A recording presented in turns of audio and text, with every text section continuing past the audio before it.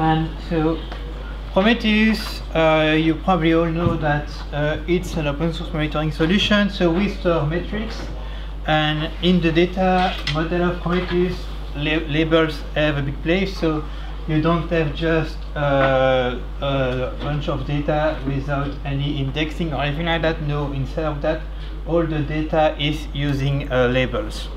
And in this case, Prometheus is scraping targets. It means that he knows what it has to scrape, and he will go to the targets and fetch the metrics from the target. So every target in Prometheus has a bunch of labels.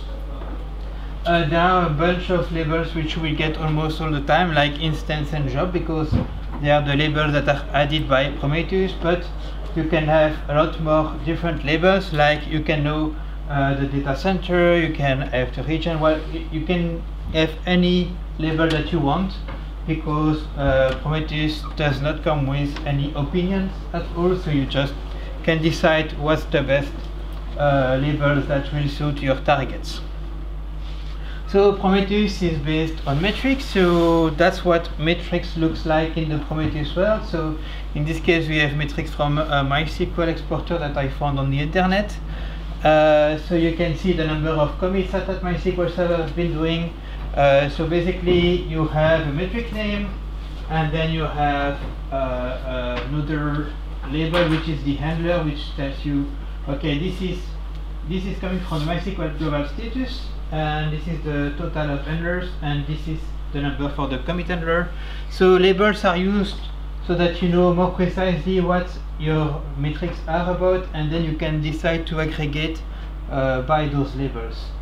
So this is the metrics that are coming out from the exporter themselves.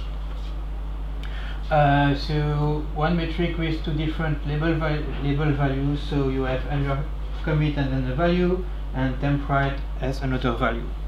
Behind the scenes, the metric name is actually also a label. So it's a special label in Prometheus called __name. But on the display layer, or when you are querying Prometheus, you don't have to use it. You can just write the metric name, and Prometheus will know what you are speaking about. But if that is what your exporter is exposing, how do you know where it's coming from? And that's where the targets label are important, because Prometheus will combine the metric labels with the target labels, so that the MySQL exporter knows that the metric is about the handler commit in the MySQL global status, for example, and Prometheus knows that, okay, I did ask those metrics to that specific MySQL instance located in the Paris data center, and so by combining those two, you have the end metric that you can query in Prometheus itself, that combines both the label from the metric and the label from the targets. And at the end you get a pretty long metric with a lot of labels, and you can query any of those labels. So the target labels, where are they coming from? So Prometheus at its heart is based on service discovery. So it is made so that if you are using a cloud provider, if you are using a software for your infrastructure like Kubernetes, Prometheus will know about your targets. It is built in, you don't need to install anything. We support all the major cloud providers and a lot of other tools. But all those different service discoveries, they will tell you, okay, this is what you have in your inventory now, and it will dynamically change, so that if you add a new server, it will directly go in Prometheus. For some of the integrations like Kubernetes, we maintain a constant connection with Kubernetes, and directly when a pod is coming up, it will show up in Prometheus. So it is the same with console. So if you are using console, then there is not even a delay. We keep the connection open to console, and then you have directly your service discovery. But at the end, as Prometheus is not really opinionated on that regard, we do not add a data center label for you. We do not decide that you are interested to aggregate your metrics by region or to alert by anything like that. So what we are doing instead is that we are providing you with a bunch of meta labels. So this is an example for OVH Cloud, and you can see just what we know about the host, what the API is giving us, the number of disks, the number of the display name of the machine, the memory limits, and a bunch of those meta labels. Probably you do not need them in all your metrics because like it's just what the API is providing us, and we don't try to do any business logic in upstream. So we use what the API is giving us as is, and you get all the labels that the API is providing to Prometheus. So, and if you want now to have a data center label, then you will need to use the technique called relabeling. So that's the logic behind Prometheus and why we need the relabeling, because upstream we don't know what the users are doing with the service discovery, and not all the service discovery provide the same label. So we have relabeling so that you can go from one set of labels to another set of labels. So for example, you can change the value of the labels because maybe some exporters don't provide the correct information, or maybe you want to merge different cloud providers together, and one cloud provider is calling the data center Paris 1 and the other one is calling it Paris, I don't know what the number, but you want to have Europe region in your labels. So you can change the labels, you can add new labels with the relabeling. So you have 3 labels at the beginning, but you want another one because you will aggregate on the other one, like the region example I gave you. You can also remove some labels because maybe you have too many labels in some metrics, you have too many labels when you are doing the alerting, that kind of things. You want to just remove some of the labels for simplicity. And you can also remove an entire label set, which means that you have a set of labels, but yeah, maybe you don't want to monitor the target, maybe you don't want that metric. You can say, okay, with relabeling I just remove the complete label set and I don't have any label after the relabeling phase. Because I did talk about targets label, but relabeling in Prometheus happens in multiple places. So you have the service discovery, so when you are getting your targets, you can say, okay, I want those different labels on my targets. When you are scraping metrics, you can say, yeah, I am not interested in that label, or I want to drop that metric, so that you can be more efficient on the scrape side and maybe not store all the metrics an application is producing. You have the remote write side, so that is when Prometheus will send the data to an external system like Thanos, Cortex. Then you can say, okay, I don't want to send all the metrics, I want also to drop some of the metrics and not send them to the remote side. And you can also do it in alerting, because each one of the Prometheus server will have normally a unique external label set. But when you do the alerting, you want the alert manager to know, okay, this is the same alert coming from the same Prometheus cluster, and you want to smooth the alerts so that they look like they all come from the same Prometheus server. So relabeling is really about, you take a label set, maybe it's from targets, from metrics, or from the alerts, and then you will just change the label set with different relabeling actions. So we will look more into details into all of the actions that you can do with Prometheus, and you will see, if you have seen some Prometheus configuration, maybe some of them will be familiar with you, so I will just explain every one of them. The first relabeling action is the easiest, and it's the default one. Like, you do not have to tell explicitly that it's a replacement, because by default it's what Prometheus will do, it's the replacement. So you take it is regex based, so you take a set of input labels. For example, the source label here is the data center label, so this is a label set that gets transformed into the other side. And you say, okay, that data center, I want it to be in the target label data center. So in this case, it is just one label that will be transformed into itself. But the regex is that, okay, if the label does not end with 0 to 9 digits, then I want to replace it with a -1. So if you have a data center Paris, it will be replaced with data center Paris 1.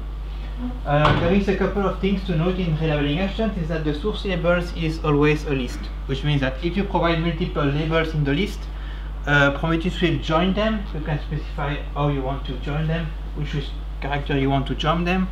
And the second thing is that the regex, you do not need to ensure them, they are always ensured by Prometheus, which means that the regex is only always match for the full string. That's why we have to put the dot star at the beginning, the wildcard at the beginning, and we don't need to do the dollar at the end because Prometheus always ensures the regexes in relabeling. And it means also that some of the label set will not get changed. Like in this case, my data center is Paris 2. With the replacement, it does not match the regex, so it will just keep to be Paris 2. So that is the main usage for the default action. You can also use it to create a new label. So if the target label does not exist, Prometheus will add the label, and you can then also use that to rename a label. So if you have a source label and a target label which are different, then Prometheus will just copy the value of the first one to the second one if it matches the regex, and the default regex matches almost everything. Matches everything. Another relabeling action is the keep action. So this is when you know that you only want to keep, for example, the instances with the data center Paris.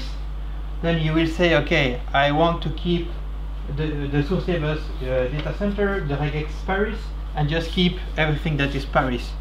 And then all the rest will just be dropped. So if now I have a data center London, that will be disappearing after the relabeling action. We have the opposite, which is the drop action. In this case, you say you want everything but Paris, so you can just say, okay, I will drop everything but Paris. So this is the action drop. Again, you need source labels and regex, and if it's actually if the source label does not match, so like London does not match Paris, then it will be kept instead of being dropped. Then you have some more cosmetic actions like lowercase. So because some cloud providers use uppercase in their APIs, and it's not super convenient to work with when you are mixing multiple cloud providers. You can decide to lowercase some of the labels, and the same, the opposite, the uppercase. So that's pretty straightforward. Then you have keep equal. So keep equal is for more advanced use cases. The idea is that we will compare the content of the source label and the target label, the concatenated source labels and the target label, and if the value that we get is equal, then we will keep the label set. So this is a very new feature, and for example, if you are in Kubernetes and you have multiple ports, you can use that to tell Prometheus, okay, I want the port with that name to be kept, but maybe the name is not the same with all your deployments, so you want to add a special label in your port to say, okay, please use the web for Prometheus, the web port for Prometheus. Then you can do this with keep equal, and the same way that we have. So in this example, we have a meta label called monitoring port, and it must be equal to the port name.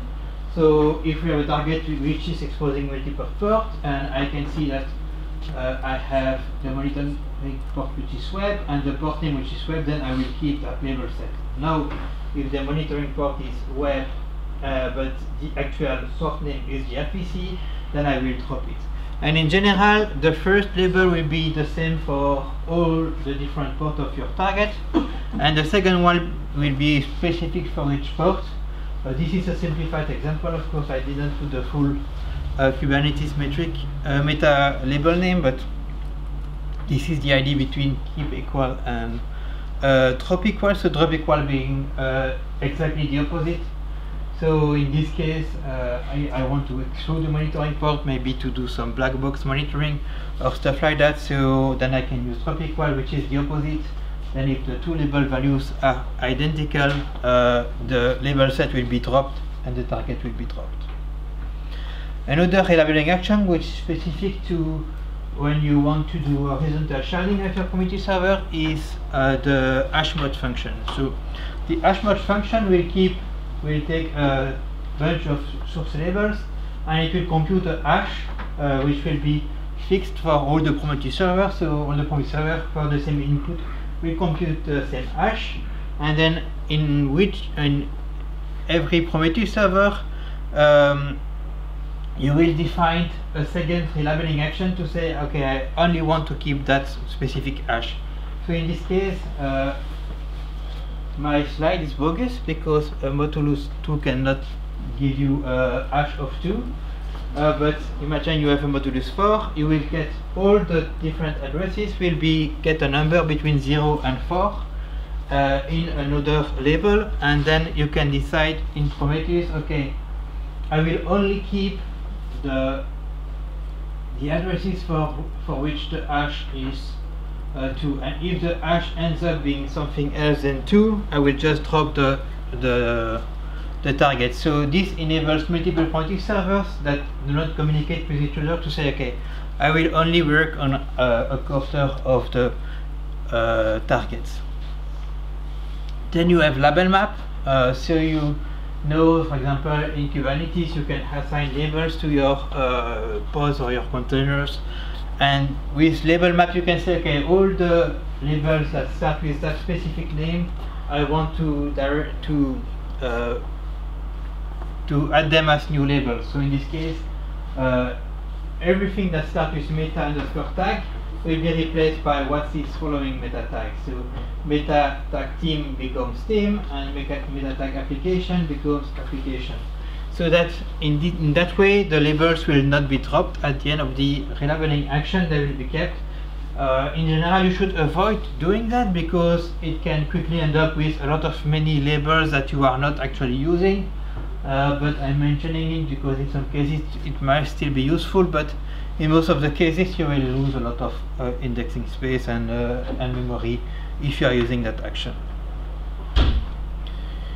The next one is label drop. So in this case you have a lot of labels, and you know some of them are not really useful.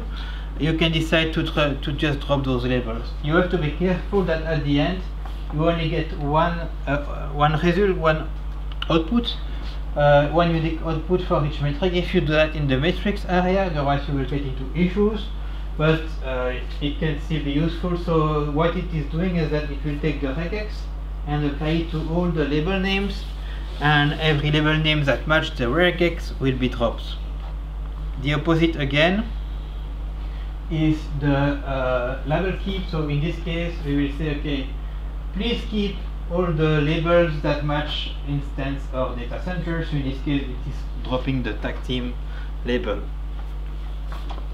So there is a difference between target relabeling and metric, alert, and remote write relabeling, is that in the target relabeling at the very end we remove all the labels that start with 2 underscore. So all the meta labels are automatically removed.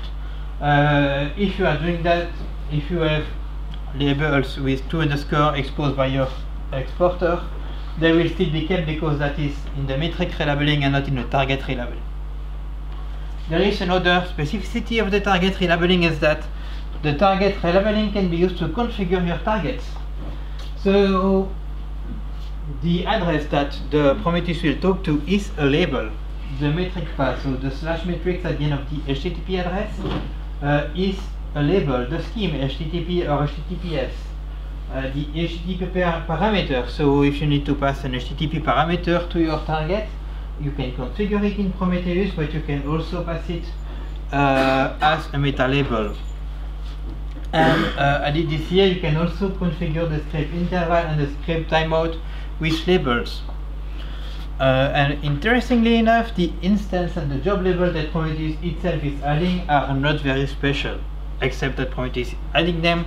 You can change them, you can remove them, you should not remove them, but you can, for example, if you are using an IP address, you can change it to the host name using relabeling. That's fine, that will work.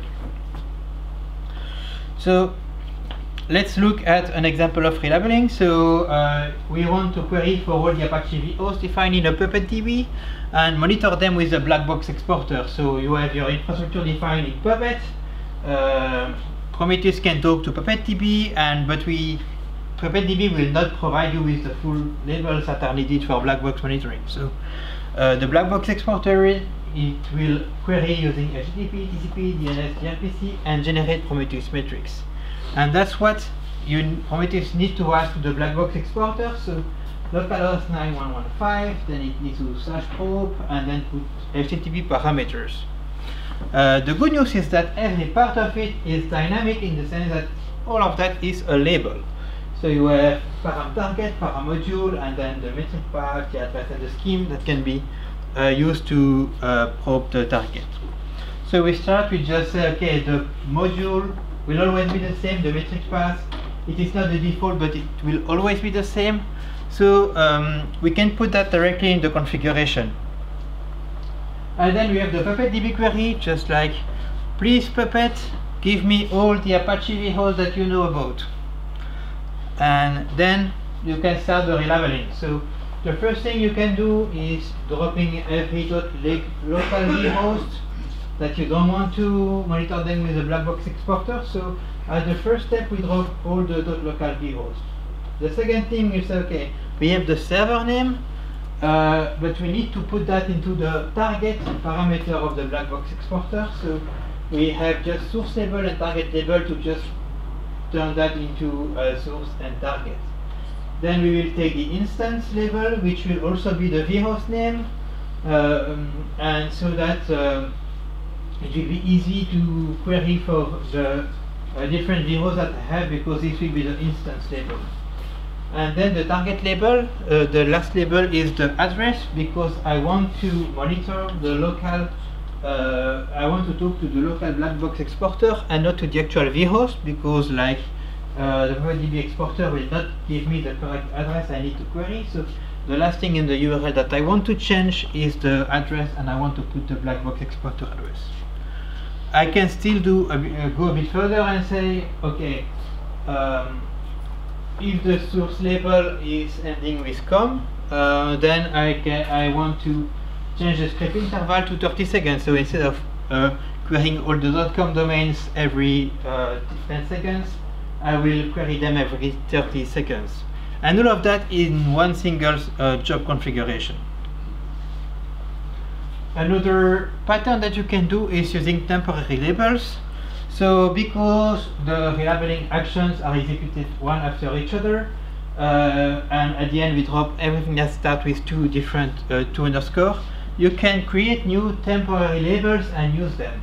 So for example, if you want to keep the target that match the center New York 3 and the region Europe, you could do that in a kind of regexy way, but as the complexity grows, it becomes more difficult to read. Yet what you can do instead is use a temporary label. In this case, if the data center is New York 3, I want to have a team keep label with value 1, which is in orange in the slides. And then you have another action, which is like, okay, but now if the region is London, please write a temp keep label with 1. So we have a second target which has that temporary label, and at the end you say, okay, please only keep the one that have the temporary keep label. So you are able, by using the temporary labels, you can actually like mark the target in multiple steps, and at the end just say, okay, I want to only keep the target that match all the different conditions. So another thing to note is that those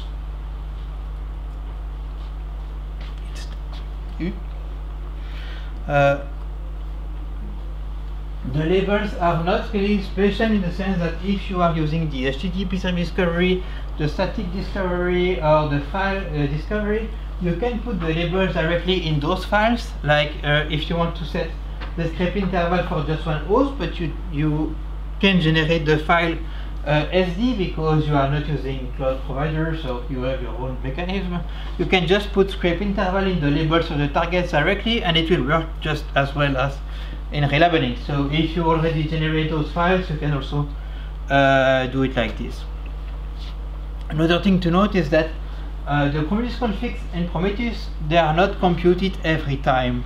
So even if you have 100 different steps in your relabeling configuration, which I have never seen in real life, but maybe people have,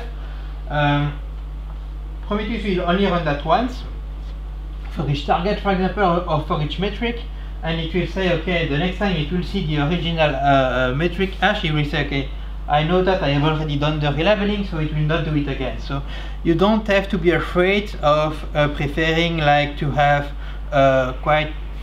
that kind of patterns, which is multiple steps, instead of one big regex that will be really hard to read. So it is fine to use the different steps, because at the Prometheus side we have a lot of optimizations to do that. It also means that it's also good if you get all the targets from your service discovery and you filter them at the Prometheus level, because then you will be able to reuse the same configuration for multiple step jobs, which is also optimized by Prometheus. So for example, if we have a Prometheus configuration like this, and the SD configuration is exactly the same, and exactly the same like at the YAML level, for example, and Prometheus will only talk to the service discovery only once. So if you have a cloud provider like DigitalOcean, they have some API rate limits that you cannot overpass. If you have 20 different jobs where you try, when you have different DigitalOcean configuration, because you are filtering in the configuration with some filters, then you will probably hit the limit. But if you have the same and you do the filtering in the relabel configs, then Prometheus will do once the query to the cloud provider, because it will say, yeah, I know the metrics from DigitalOcean, I will get them for all the jobs, and then every job will do its own relabeling configuration, so you can lower the API call that you are doing to external resources. So last pieces of advice, so carefully choose your labels. So choose the labels by thinking, how do I want to alert, how do I want to aggregate my metrics. Don't try to plan too far ahead, like, okay, I have a data center and a region, but maybe tomorrow I will have 3 data centers for region, so I need to have a data center and a region label. Don't try to plan too far ahead, just try to have your Prometheus matching your infrastructure. Don't add too many labels. The special label to determine the configuration per script is something really nice, so that you don't need a specific script configuration just for a couple of hosts that might be too slow. You can also use relabeling to start from a simple list of targets. So if you have the black box exporter, you can have just the host name in the list and then use the relabeling to compute the black box exporter addresses for Prometheus, which is really nice to retain, because you just need to focus on the list of the targets and you don't need the full list of labels and the full configuration of the black box exporter. I advise you to reuse the same service discovery exactly between script jobs if that's possible, so you only query the cloud providers and the underlying APIs once. And the temporal labels is also a nice tip when you need to do advanced relabeling. Just use them. In Prometheus, we encourage users to use _TMP for those temporary labels. But basically, you can do anything you want, but just maybe we will once use another thing, but /TMP is reserved for that special use case. We will not use it upstream. And that's it. If there is any question, the first one who asks a question gets a box of chocolate. if it's a good question.